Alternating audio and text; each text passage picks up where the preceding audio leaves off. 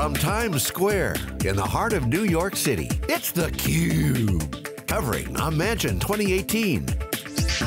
Brought to you by Automation Anywhere. Welcome back everybody, Jeff Frick here with theCUBE. We're at Automation Anywhere in Midtown Manhattan, 2018. Excited to have our next guest. He's Kevin Kroen. He's partner, financial services, intelligent automation leader at PWC. Kevin, great to see you. Thank you. So financial services seems to be a theme. We're here in Manhattan. Why is financial services an early adopter, or maybe a frequent adopter, or an advanced adopter of the RPA technology? Sure, so I think as we see our financial services clients and their agendas, there's been a huge focus on productivity and simplifying their overall operating model over the past couple of years. Banks in particular have gone through several years of having to focus a lot of their spending on non-discretionary manners like regulatory compliance and risk management. And what that's generated is a need, as they start looking towards the next generation, to really start thinking about what they're going to look like in a post-regulatory environment. And automation has quickly risen to the top of that agenda. They're going to look like in a post-regulatory environment? Yes. Why a post-regulatory? Well, I mean, if you look through what banks have had to deal with in terms of Dodd-Frank, in terms of CCAR and other regulation from the Federal Reserve, these are things that took a lot of spending both on implementing operational processes and on implementing technology. A lot of that work is starting, the banks are putting that behind themselves. And so as they look forward, and look at how they're going to, gain more profitability in the future, the challenge becomes there's not necessarily a new set of product innovation coming in, and so you have to really look at the expense line. Right. And so because of that, automation has risen to the top of that agenda, and so this continues to be one of the top areas of interest that we're getting from our clients. Right. So when you say post-regulatory, you mean like a new regulation that they have to respond to, not that they're suddenly not going to be regulated. There's not a lot of new regulations anymore, coming in right now. Except that pesky one last week, GDRP. Yeah, but in the US, we're in an environment right now. I mean, we just, there was just, the revisions to the Dodd-Frank bill that were passed. A lot of regulatory rules are actually being loosened. So, you don't necessarily have an increase in dollars that are going to be going into that. Right, right. So it just always fascinates me, right? I thought ERP was supposed to wring out all the efficiency in our systems, but that was not the case, not even by a long shot. And how we continue to find these new avenues for more efficiency, and clearly this is a big one that we've stumbled upon. Yeah, I think it's interesting when you look at kind of big technology investment over the last decade or two. You could argue a lot of effort's been focused at what I call the kind of core infrastructure and core plumbing. So, how do I consolidate data into a single location? How do I make sure that data reconciles to different parts of my organization? But that kind of last mile of what someone does as part of their day-to-day business process was never really addressed, or it was only addressed, in pieces. And so I think as you start looking at the productivity term and how you actually start getting efficiency, we have very few clients that are saying, I want to take on that next big ERP type implementation, or I'm ready to spend $300 million on a new project. They're looking to try to get the most value out of what they already have, and they're actually looking to look at that last mile and how can they actually gain some benefit off of it. So, RPA technologies, I think, were one of the catalysts of just being the perfect technology in the right place at the right time from a current business environment and current technology spend perspective. Yeah, it's pretty interesting. Mahir was talking about, one of the big benefits is that you can take advantage of your existing infrastructure. It's not a big giant rip and replace project, but it's this marginal and incremental automation that you just get a little benefit, into the day, turns into a big benefit. Yeah, and I think that's, it's quick, it's fast, it can be implemented in an agile manner, and our clients are continuously telling us over and over again, they're willing to invest, but they want to invest where they're going to see a tangible payback immediately. And I think when you start to talk the concept of digital transformation, it can mean a lot of different things to a lot of different people, but there are big picture changes that could be made, those that may be longer term trends, but there are more immediate things and more immediate benefits that can be gained. And I think that's really the sweet spot of where RPA and Automation Anywhere fall into.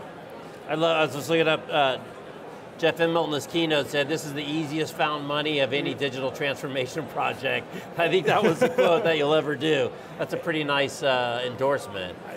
Yeah, and it's, as we go out, we talk to CFOs, COOs, CIOs, it's, the value proposition is really attractive because, there's a track record of failed technology projects, failed big transformation projects, and no one wants to necessarily risk their career on creating the next big failure. And so I think, using technology like RPA almost as an entry point or kind of a gateway drug into the digital world, see the benefits, start to understand what are some of the business problems and historical kind of,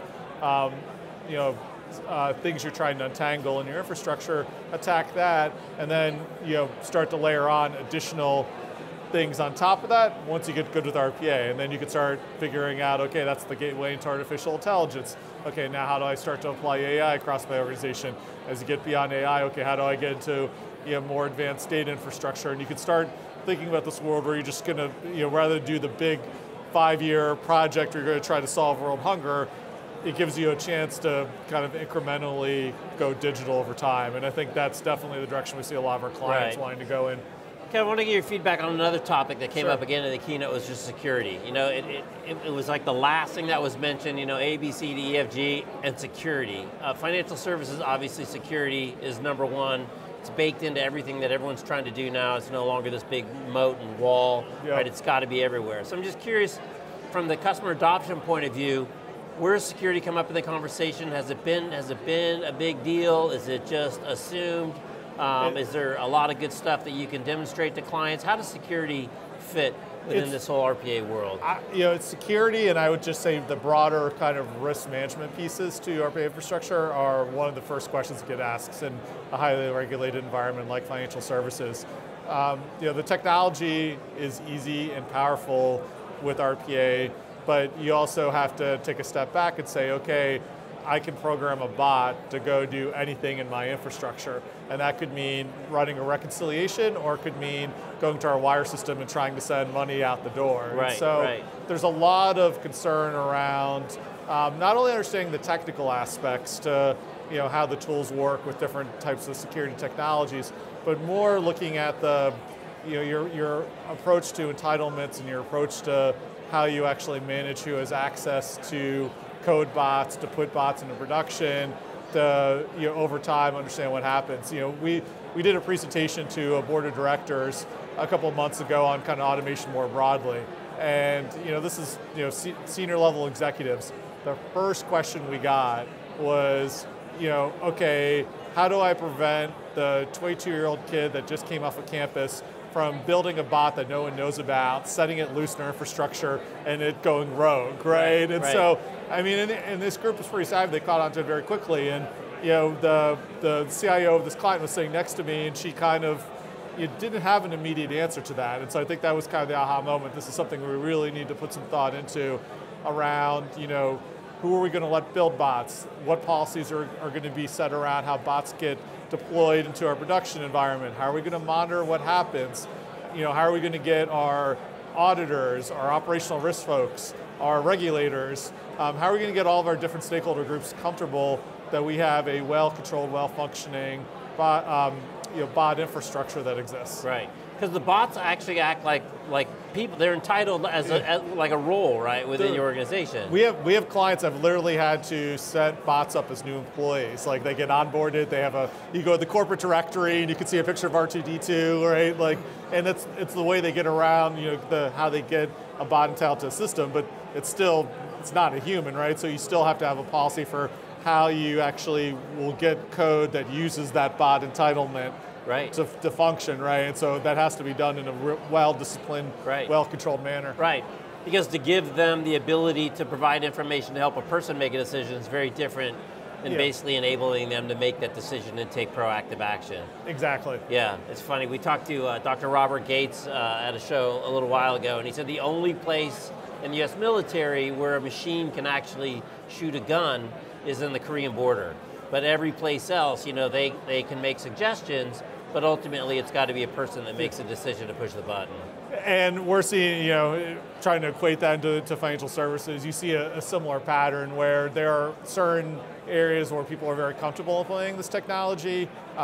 You get into, accounting and reporting and more back office type processes. You get other areas where people are a little bit less comfortable. Anything that touches kind of wire systems or touches things that, going out the door, touches the kind of core trading processes, things like that. There's a different risk profile associated with it. Right. I think the other challenge too is, RPA is again the gateway drug into this. Going back to my previous point, as you start to layer additional technologies into this, you might have less transparency over understanding clearly what's happening, especially as artificial intelligence takes a much broader role in this. And so there's going to be a lot of scrutiny, I think, over the next couple of years really put into like, how do I understand the models that are created by artificial intelligence technologies in those decisions that are being made. Because if your regulator says, okay, why did you make this decision, you have to be able to explain it as the supervisor of that intelligent bot. Right. You can't just say, oh, it's because it's what the machine told me to do, right? So that's, it'll be one of the interesting challenges that's ahead of us. Yeah, it's good. I mean, it's part of the whole scale conversation. I had an interesting conversation the other day where they got talking about really opening up those AI boxes, so that you have an auditable process, right? You can actually point to why it made the decision, even if you're not the one that made it in real time and is doing it really, really quickly. So, really important piece. Yeah, and as PWC, it's one of our challenges as a consultant. I'm helping clients implement this. My colleagues in our audit practice are now grappling with that same question because we're increasingly being asked to now audit that type of infrastructure and have to prove that something did what it was supposed to have done. Right. All right, Kevin, well, nothing but opportunities for you ahead, and thanks for taking a few minutes to stop by. Okay, thank you for having me. All right, he's Kevin, I'm Jeff. You're watching theCUBE from Automation Anywhere Imagine 2018 in Manhattan. Thanks for watching.